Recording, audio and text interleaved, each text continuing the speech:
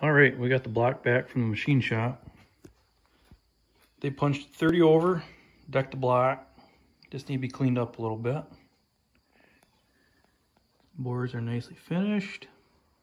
Looks good. So they took it 30 over. So now it's 301 to 305, I guess.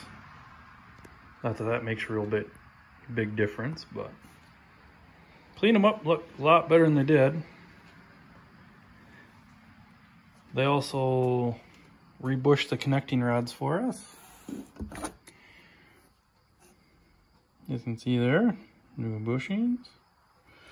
Measured out the bottom all right. One rod is a little screwed up. They had to go oversized on the pin bushing. But they took care of that. They sent the extra one. So now we have that. Got Reliance piston here, 30 over. We do have the set of 6.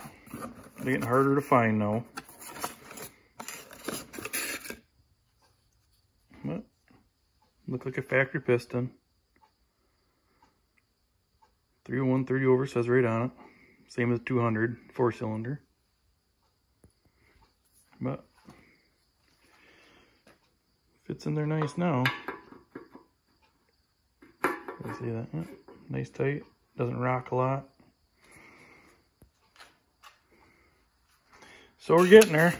I know it's been a while, but slowly but surely.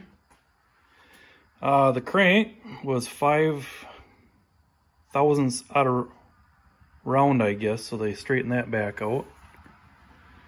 Keep in mind, this came from a running motor and everything. I couldn't imagine if you blow one up what the bill would be.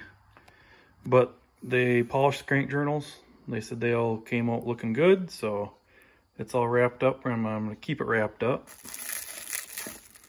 Keep it from rusting.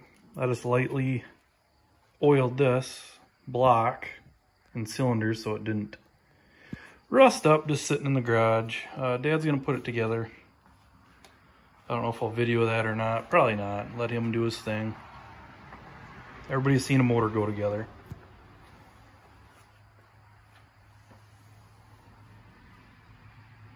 Yeah, nice and clean.